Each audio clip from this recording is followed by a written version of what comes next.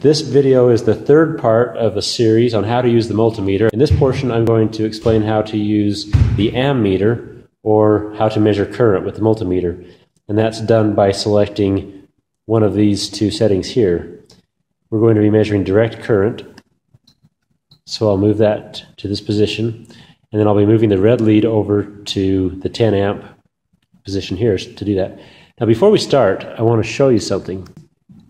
These connections that we use to measure current are fused in case we connect the meter to something that has too much current and it will blow the fuse. Now often the meters have a blown fuse, and the way to test and see if that fuse is blown or not is to go to your ohms or to your continuity setting. This is a continuity setting where it'll beep when I touch the other lead. And I come over here and just place the red lead inside of here, and it should beep if that fuse is good. So that 10 amp fuse is good, and that 300 milliamp fuse is not. That one's blown. So that's a good way to find out if your fuse is blown or not, and that would explain why you're not getting the right reading if you're not. So back to the amp setting here. We'll move this lead over to the 10 amp setting. And by the way, when these fuses are blown, this fuse is blown and it doesn't affect the operation of any other part of this meter, just that one setting.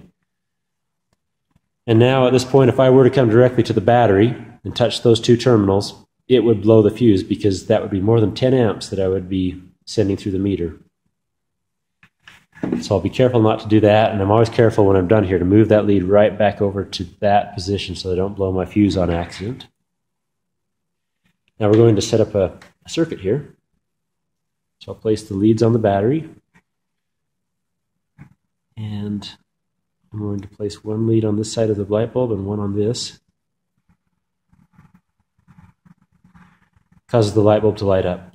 Now, in order to measure current, we have to place the meter in series with the circuit in a way that it will cause all the current to flow through the meter, and so that the meter can actually count the electrons that are flowing. So the only way to do that,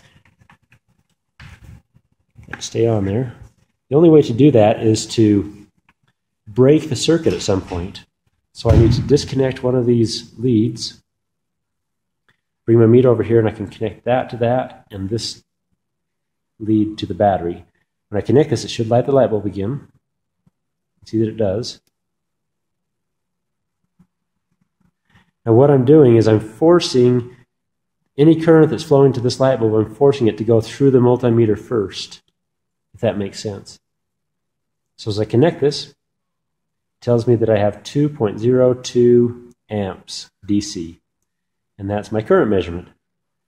So the only thing you have to be careful of is that you move your lead over here to this position, and then that you disconnect the circuit and place the leads in series with the circuit so that all of the current has to flow through the multimeter and back out the other lead to the circuit, and it will give you a proper measurement.